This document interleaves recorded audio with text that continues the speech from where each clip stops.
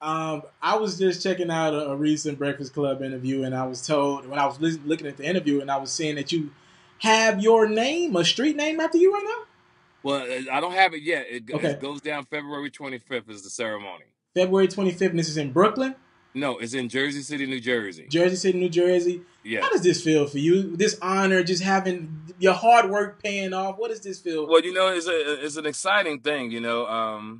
As we get close to the date, I get nervous and nervous Uh because huh. it's like a true blessing.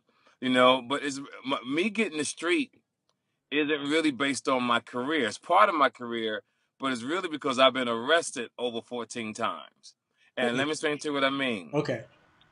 The lady explained it to me best. She said, every person is born with a destiny. And because I veered off my path and I made it back, is the reason why I'm getting a street named after me, because it's telling people that you can pretty much mess up 3/4 of your life and still find time to win.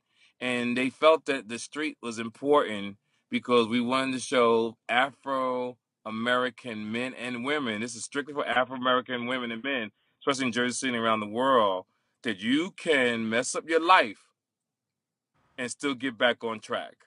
And this is why I have a street named after me next year. I'm having a scholarship and a school named after me. So it's a true honor. If you're looking to book me for an interview video or by phone, if you're looking to have your music or your skill featured on my daily podcast, if you're looking to book me for a speaking engagement to help motivate some kids, if you're looking to have me rock some of your clothing to help promote your brand, make sure you hit me up at booking@ismrtelefarrell.com. Again, that's booking@ismrtelefarrell.com.